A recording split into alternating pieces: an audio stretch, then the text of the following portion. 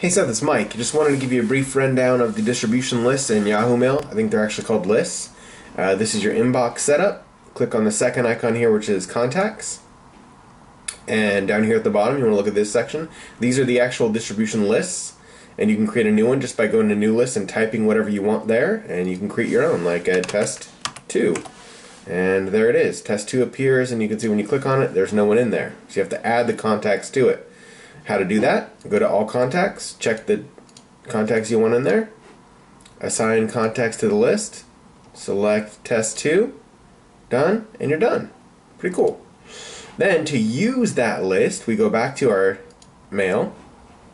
We'll compose quite a fancy email, and when we send group emails, we always put ourself in the to column, and that is to hide everyone else's email address, because you don't want to just be giving every single email you have to every single person on that address. So you put all of those emails in the blind copy section.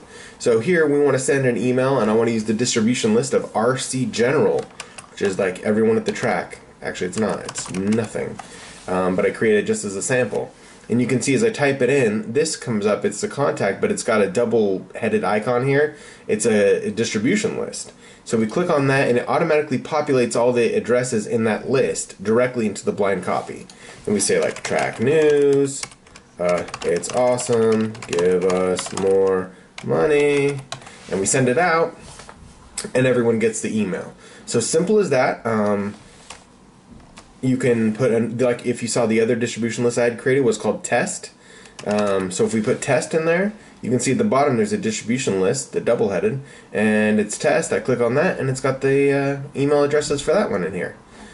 So that's basically it. Let me know if you have any questions, but hopefully that gives you sort of a brief rundown of how the distribution lists work, and if you need any other help or whatever, any other questions, let me know. And just so you know also, Phil did say that the track is going to be open for tomorrow.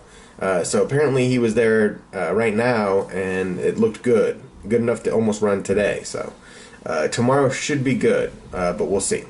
Anyway, talk to you later. Bye.